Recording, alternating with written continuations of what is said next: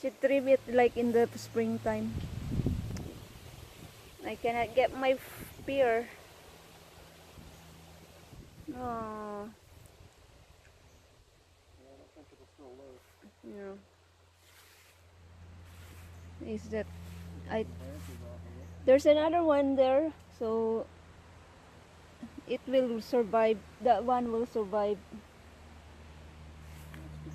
Yeah. Oh, there's a lot. Can you believe there must be like 150? Oh, there's so many. 1, 2, 3, 4, 5, 6, 7, 8, 9, 10. That's a lot.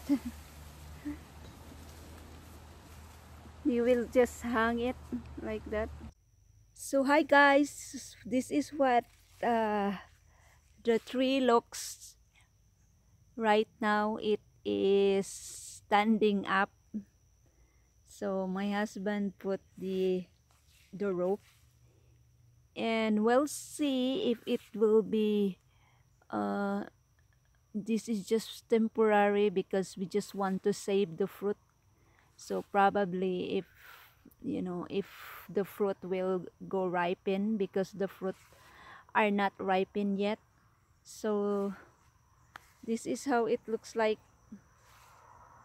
way up there. So it's standing now, and hopefully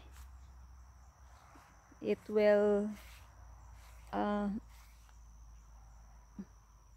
survive. So but there's a lot of fruit up there that needs to be saved, and they are not ripened yet.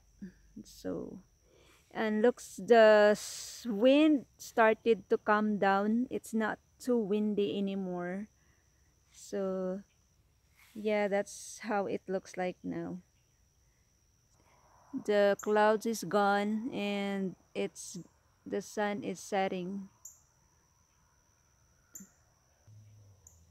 So the sun is already set, and look at this. The tornado warning was already gone, so it's already clear. So look at the sky. It turned out to be blue, and we have a little only bit of showers, not too much. And this is all about now. There's like a black in the middle, black clouds, but it's so pretty. So yeah, the sun is setting, so days is getting shorter every day. Fall is around the corner. And so earlier this morning we have this tornado warning, and that's why the pear tree broke into half. So hopefully the fruit will be saved and it will ripen. That's only the temporary fix. We'll see if it works. If not, then we try our best.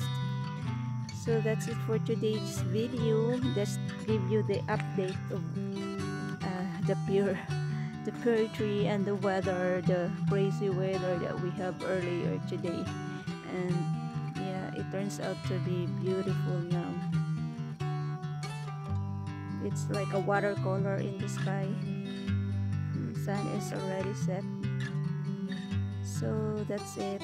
So thank you for watching guys, and have a nice day, and see you later.